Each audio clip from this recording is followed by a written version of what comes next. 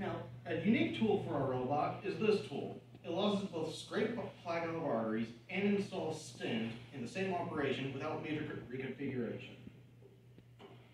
And using another specialized tools, we can help control internal hemorrhaging damage by cleaning up blood that was around the leakage.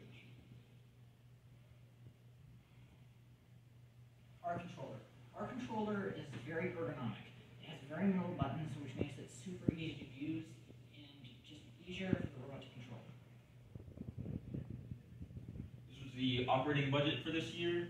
The total income we got was from the sponsorship donations and the fundraiser we did, which came out to $2,867.50. These are all of our expenses, which come out to $1,907.14, with a net income loss of $960.36. This is our prototype manufacturing cost. In total, it was about $933